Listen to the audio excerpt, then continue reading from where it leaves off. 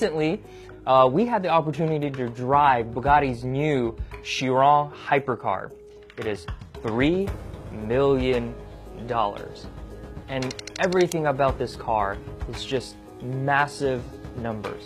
And what do I mean by that? I'm talking about 10 radiators to simply cool the car, 16 cylinders, 4 turbochargers, a top speed of 261 miles per hour. We're talking about the ability to drain its whole fuel tank at top speed in just 9 minutes. And that's a 26-gallon tank. It's massive. The first thing you notice when you see the Bugatti Chiron are these 8 striking LED headlights.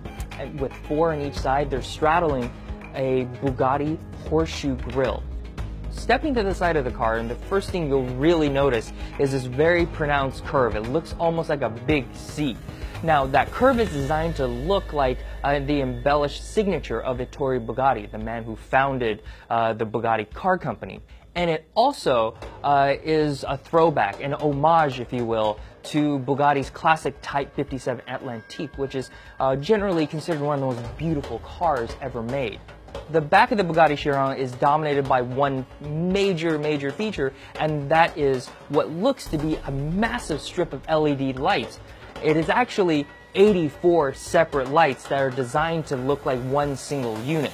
Believe it or not, this is Bugatti Chiron designer Achim Anscheid's favorite feature on the car. And I tend to agree with him. It's striking, it's unique, no one else has anything that looks like this. Another feature you simply can't miss on the Bugatti Chiron is its exposed engine. It is big, it is loud, and it generates so much heat that they simply couldn't put a hood on it. Stepping inside the Bugatti Chiron, and you'll notice something very interesting. There's no infotainment screen. It's one of the few cars on sale today to not have an infotainment screen at all. Whatever features you need to control are all controlled in the instrument cluster in front of the driver. The reason for that is Bugatti wanted this car to be timeless. They want people to be able to come back to this car 20, 30, 40 years from now and have it look as modern and as chic as it does today. And unfortunately, we simply don't know if that big screen will be in fashion decades from now. So they decided not to do it. So what is the Bugatti Chiron like to drive? Well, it's simply like no other car in the world. The Bugatti Chiron is unique in the sense that it isn't a pure hypercar. Unlike its rivals from Ferrari and Porsche and McLaren, those are race cars for the road. The Chiron isn't. At 250 miles per hour, the Bugatti Chiron is designed to be as easy to drive as a Volkswagen on the highway.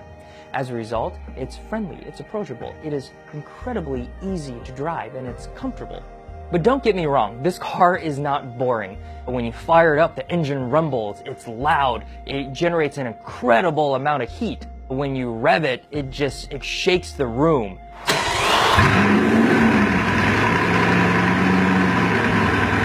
It is simply the best car I have ever driven. It's also the most expensive car, and for that money, it absolutely delivers. As crazy as it sounds, at $3.5 million, it's absolutely worth it, because there's nothing else in this world that can do what the Bugatti Chiron can do.